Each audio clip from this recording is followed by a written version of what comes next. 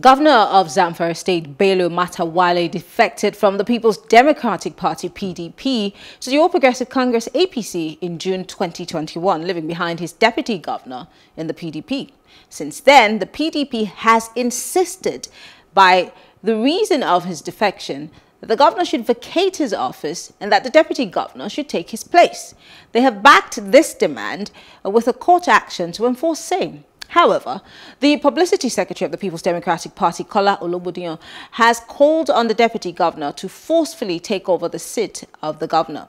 In the press release, he berated the Nigeria police for resisting the violent and forceful attempt by the deputy governor to take over the seat.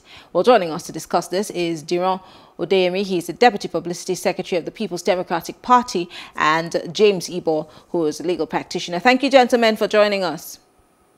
Thank you. Plus TV. Okay, great. I'm going to start with you, James, because, of course, this is a legal matter and everybody's wondering how this is supposedly to play out.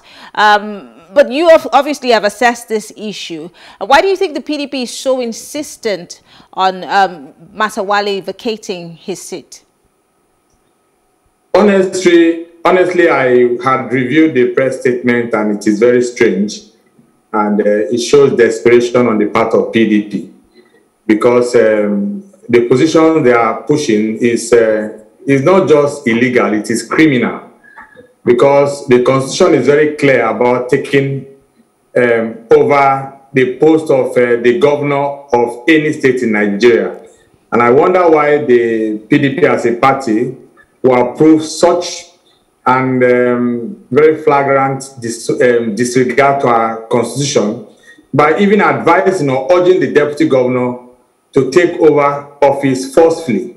It is strange, it is desperate, and very unfortunate. I actually will call itself to order, because they cannot, at the stage of our constitutional democracy, begin to, advise on a forceful taking over of office. And I must also commend the Nigerian police force for refusing to take that illegal order.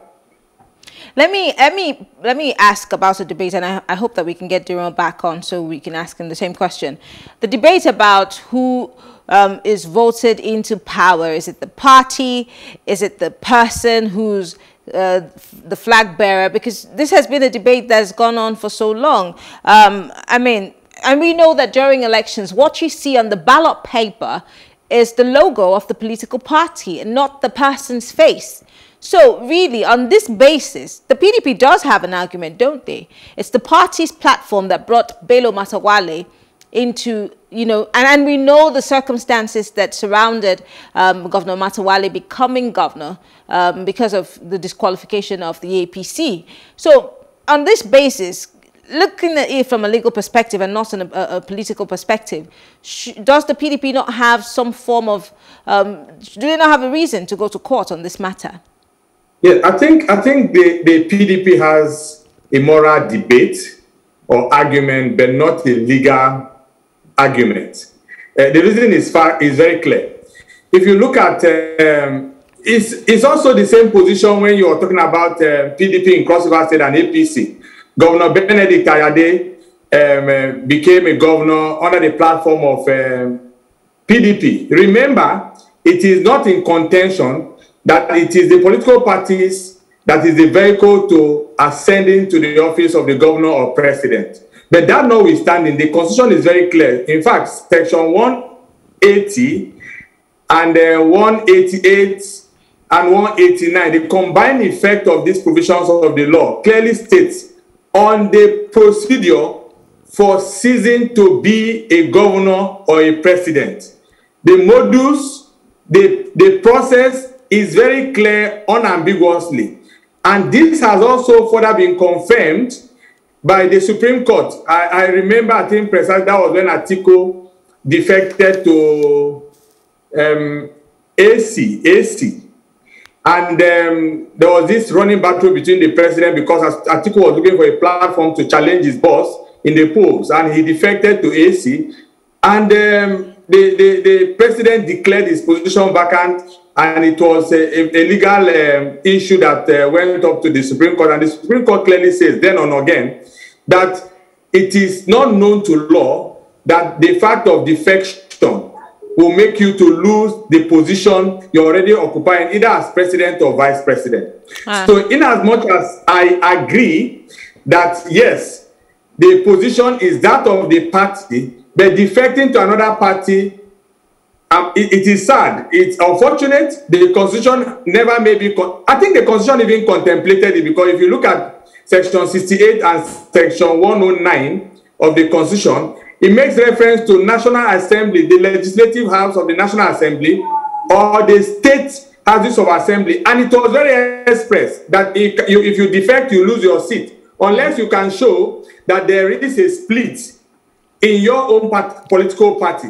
So I think it may not even be correct to say the Constitution is a lacuna. It is not.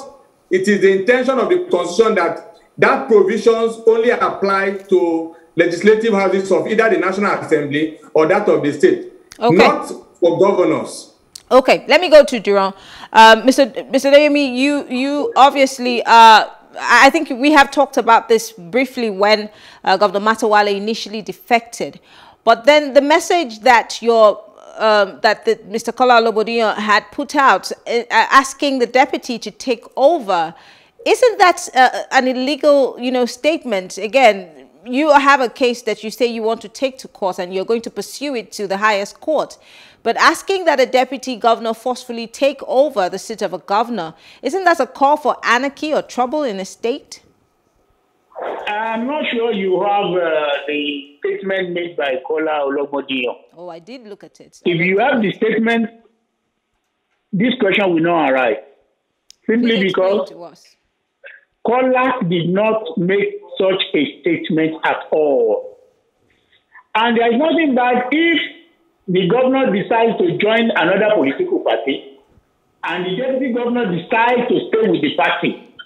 And what we are saying as a political party is that since the deputy refuses to go with the governor, then automatically the deputy governor becomes the leader of the party and he should take over the affairs of PDP, nothing more than that. If you have anything contrary, that is, if you think what Kola has done is to call for crisis in Zamfara state, I think what they should do is just to call the police or to take him to court. So again, I'm repeating it. If you have the statement of what Kola made, it's not about the deputy governor taking over the administration of Zamfara state. Let's talk about the well, the court also has, one way or the other, stopped the impeachment of the deputy governor, which a lot of political pundits had seen coming. In fact, people predicted that in no time the deputy governor may be impeached. And of course, it also stopped some members who are still with the PDP in the House of Assembly from being impeached. So I'd like to ask you as a party man, why is it so difficult, or why is it becoming a norm that if a governor of a state decides to move to one party, every person, whether members of his executive, even the House of Assembly, is forced to, change to that party, and then there's never really room for the opposition, no matter how minority, how small in number they are. There's always that problem of wanting to impeach them. What does the party manifesto say about that, or the party constitution, I beg your pardon, say about, coexisting as parties, in a state, no matter how small in number the opposition is? Why is there that forceful nature of wanting to get everybody to one side? Zamfara's case is a very complex and difficult one, and it's in fact a special case, which is why PDP decided to test the matter in the Supreme Court. The situation is, if the court awards the position to PDP and agreed that as at the time it was given to PDP, APC was not in existence. That is, APC did not contest that election at all. So if the Matawalle now decided to take that mandate to another political party, what we are saying is there is no political party for him to take it to, because they were not in that election. And don't forget, we have a legal department in PDP that looks into this and advised that yes, we have a solid case with to contest with. Now, having said that, it is a difficult thing if the House of Assembly now decides to impeach the deputy governor simply because he refused to follow Matawalle to APC. Very, very difficult. And the best thing a responsible party will do is to contact the court. Okay. That can this be done? And since the court has ruled that the House of Assembly cannot impeach him, so it is. That is the situation. Okay. Forget about the political aspect of it, but talk about the moral aspect of it. Is it compulsory that everybody must follow you to APC? So, no. Talking about the morality of it, why is there so much pressure on the governor? But then why is the same amount of pressure not mounted on the members of the House of Assembly, where the Constitution actually does apply? You see, the issue is, before you can impeach the deputy governor, you must ask your reason. You cannot impeach the deputy governor simply because he refused to follow the governor to another political party. And that is the grounds. And that is the issue here. Even if the House of Assembly decides to impeach him, there's no problem about that. But there must be concrete offense or allegation against him, not based on political situation that is yet to be resolved at the Supreme Court. Well, unfortunately, we're out of time because I would like to pressure you more on what the PDP plans are in the future. Because if the PDP does not win in court over this matter, what will be your next line of action? Our next line of action is to take Matawalle to court, which we have done already as a political party. And if you do not win? Yeah, it is either we let the court decide. Okay. And that is why, because people don't know their rights in this country. If they know their rights, there are situations whereby you put everything before the judge for them to decide whether it is right or wrong. And that is exactly what we are doing as a reasonable political party. We don't have to resort to other means other than to go to the judiciary. Okay. Well, Diran Odeyemi is the Deputy National Publicity Secretary of the People's Democratic Party. James Ibor is a legal practitioner. And I want to thank you, gentlemen, for being part of the conversation. We have to go now. Thank you very much. All right. For the opportunity. Well, thank you all for staying with us. We'll take a quick break, and when we come back, I will give you my take. It's going to be really short. Stay with us.